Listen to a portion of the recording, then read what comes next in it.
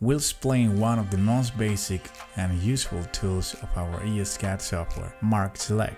First, I will make 3 different tests. In this case, I will make the number 1, 2, and 3 separately.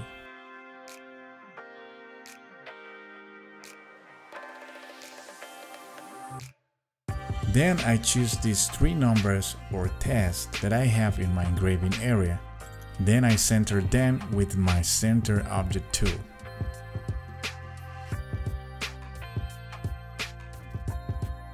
And I am going to arrange them in order from 3 to 1.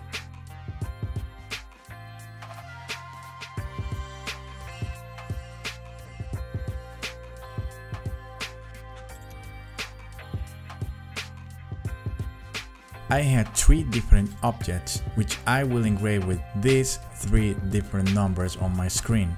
Next, I'm going to press F1 to the keyboard to see our engraving area. As we can see, our engraving area is a rectangle that covers 3 objects on the screen. Even if I select one single object, always pressing F1, you will see all the objects selected in a single group. To avoid this, we must select our tool, Mark Select. Now I will select the number 1 and press F1. You will see that the object is now selected and displayed in the engraving area by individual.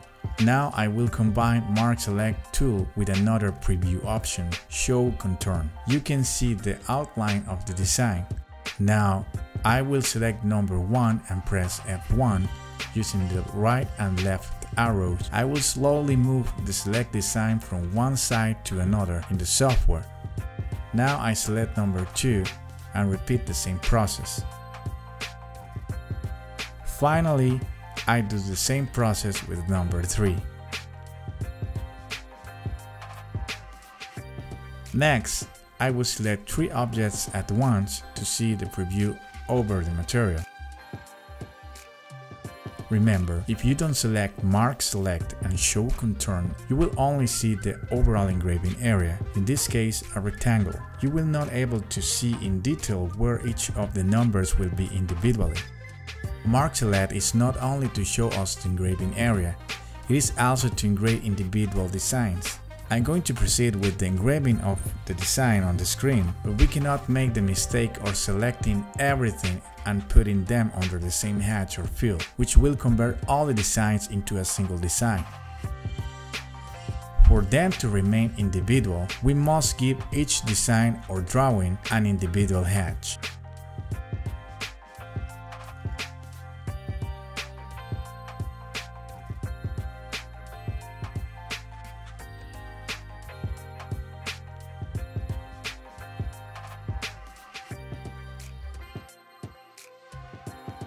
I will only select number 1 and press F2, so I will only save design number 1.